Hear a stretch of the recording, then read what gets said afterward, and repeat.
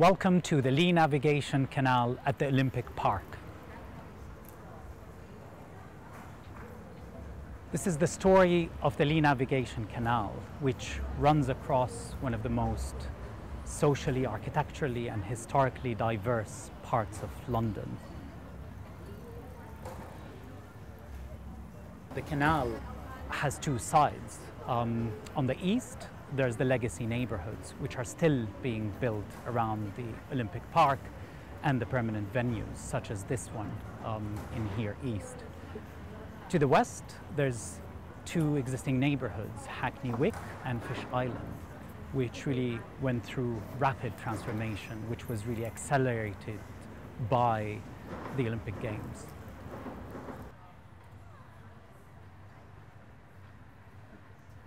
We always thought about the canal as a shared common space between both sides of the canal. And we did that by building physical bridges, physical connections that allow people to access both sides. And we also did it by creating a string of what we called places of exchange, public spaces and social infrastructure like schools that is really built on the edge of the canal that then allows both sides to enjoy it and have access to those amenities. The bridge behind me, which connects Gainsborough School on the west side with a playing field that it uses on the east side as part of the legacy, which it also shares with Mossbourne Academy, which is in one of two new primary schools along the length of the canal. And that's just one example where we're actually creating amenities for both sides of the canal. So we're now coming up to Hackney Wick, which is a really important location, not only for this bit of the canal, but also for this bit of the Olympic Park. We decided that what was really important was that the new neighbourhoods on the Olympic Park were each connected to a town centre in the existing neighbourhoods around. And in this instance, what that meant was a new town centre was needed to be created at Hackney Wick around the existing station. Quite early on, we realised that Hackney Wick was a very special place, and actually the ways in which it was different from somewhere like Stratford or even Leighton just down the road was really where its value lay. And it was really important to make sure that we hung on to that with the changes and the developments that were going to happen. So this is a project that we call Street Interrupted. Working with Muff and J&L Gibbons, the consultant team, we came up with an idea of how to create a new public space for Hackney Wick, which connected all the way across the park ultimately to Leighton on the other side, but in such a way that felt very authentic to the character and the streets of Hackney Wick. So rather than creating a normal plaza, we just planted a huge tree in the middle of the road and blocked it off with benches.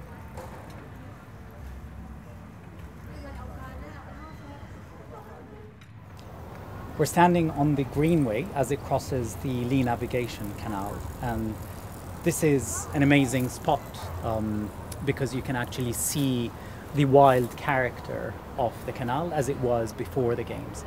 But you can also see in the background the energy centre and the Olympic Legacy bridges that were constructed to connect both sides.